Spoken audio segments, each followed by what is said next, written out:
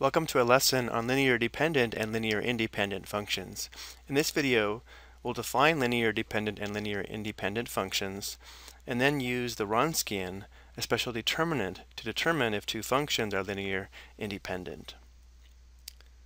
So we mentioned this in the last lesson, but if we have a set of functions f sub 1 through f sub n, the set is linear dependent on an interval I if there exist constants c sub 1 through c sub n, not all zero, such that they satisfy this equation here, where we have a sum of multiples of the functions where the sum is equal to 0. And the functions are linear independent if they are not linear dependent.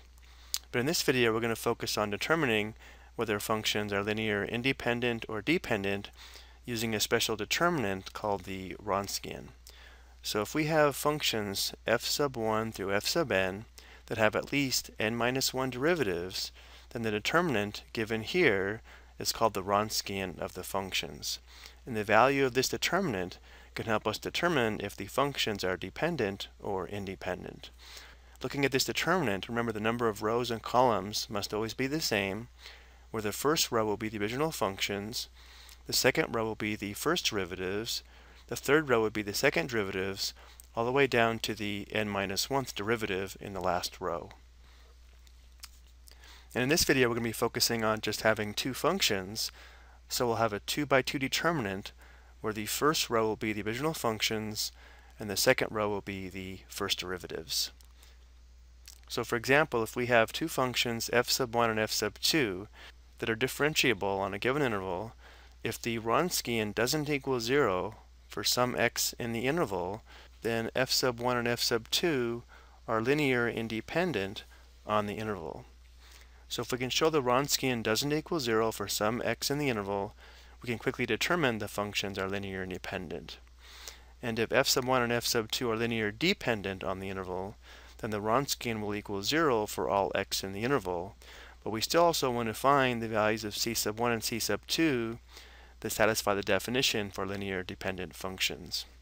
And now the reason we care so much about linear independent functions is that if y sub 1 and y sub 2 are solutions to this linear second order homogeneous differential equation and the Wronskian doesn't equal 0, then y sub 1 and y sub 2 are called the fundamental set of solutions, and y equals c sub 1 times y sub 1 plus c sub 2 times y sub 2 is the general solution to the differential equation. So to find the general solution, we need to find two solutions such that the Wronskian is non-zero. Let's take a look at our first example. Here we want to determine if the following functions are linear independent. So we'll start by calculating the Wronskian.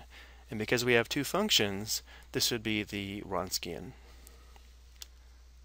So the Wronskian of f sub 1 comma f sub 2 would be equal to a 2 by 2 determinant, where the first row would be the original functions. So f sub 1 is x squared plus 2x, and the second function is x squared minus 2x. So our second row will be the derivatives of our functions. So here we would have 2x plus 2, and here we'd have 2x minus 2. And now the determinant is going to be equal to this product minus this product. So we would have the quantity x squared plus 2x times 2x minus 2 minus x squared minus 2x times 2x plus 2. Let's go ahead and multiply this out. We'll have 4 products here and 4 products here. So we'll have 2x to the third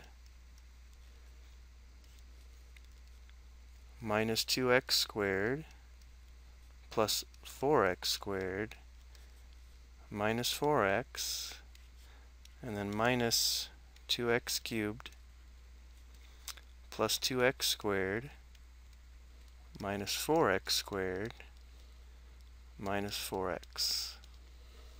Let's go ahead and combine like terms. We have 2x cubed. This would be plus 2x squared minus 4x. Here we'll have 2x cubed minus 2x squared minus 4x. Well, notice how we're subtracting here, so this difference would be 0, and so would this difference, leaving us with 2x squared minus negative 2x squared, which would be 4x squared.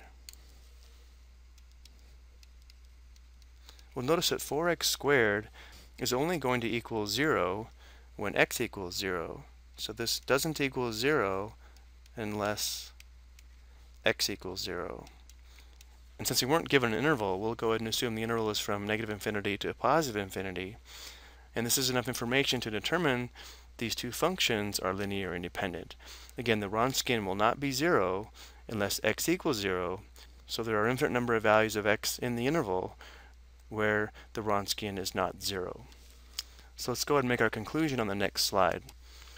Since the Wronskian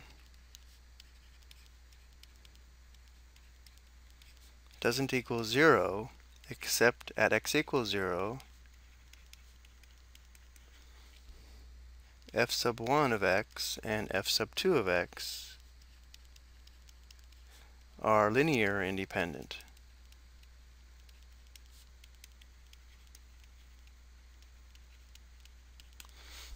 Again, because the interval was not given, we're assuming the interval is from negative infinity to positive infinity.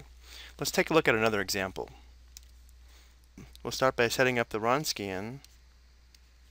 So again, we have a 2 by 2 determinant because we have two functions, where the first row will be sine 2x and cosine 2x. And the second row will be the derivatives. The derivative of sine 2x would be cosine 2x times 2, or 2 cosine 2x. The derivative of cosine 2x would be negative sine 2x times 2, or negative 2 sine 2x. Now the determinant will be this product minus this product. So we'd have negative 2 sine squared 2x, and then minus 2 cosine squared 2x. Let's go ahead and factor out negative 2. So we have negative 2 times sine squared 2x plus cosine squared 2x. And we should recognize this identity here. That would be equal to 1. So we have negative 2 times 1, which is equal to negative 2. Well, notice how this is never going to equal 0. And because the Wronskian is non-zero, we know the given functions are linear independent. So again, since the Wronskian equals negative 2, which is non-zero, the two functions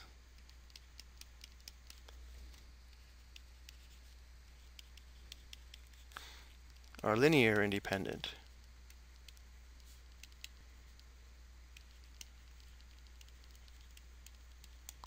Let's go and take a look at one more example. We'll set up the Wronskian. Again, the first row will be the functions, 2 to the power of x plus 3 and 2 to the x. The second row will be the derivatives. Here's our derivative formula just in case we need the review. We'll have natural log 2 times 2 to the x plus 3, and we'll have natural log 2 times 2 to the x. The determinant will be this product minus this product. So we'll have 2 to the power of x plus 3 times natural log 2 times 2 to the x minus 2 to the x natural log 2 times 2 to the x plus 3. Well, notice how these three factors are the same, and therefore their difference would be 0. So notice how the Wronskian is equal to 0 over the entire interval, which we assume is from negative infinity to positive infinity. So while this is not enough information to determine that the functions are dependent, it would be logical to think that they are, but to verify that they are dependent, we do want to find the value of c sub 1 and c sub 2 that satisfy the definition. Let's go ahead and do this on the next slide. Again, because the Wronskian is 0 over the entire interval, to show they are linear dependent, we want to find c sub 1, where c sub 1 times 2 to the power of x plus 3 plus c sub 2 times 2 to the x must equal 0. Let's apply a power property here and write this as c sub 1 times 2 to the x times 2 to the third. Notice how because we're adding the exponents, we can write this as a product with the same base, plus c sub 2 times 2 to the x equals 0. Well, 2 to the third is equal to 8, so let's write this as 8 c sub 1 times 2 to the x plus c sub 2 times 2 to the x equals 0.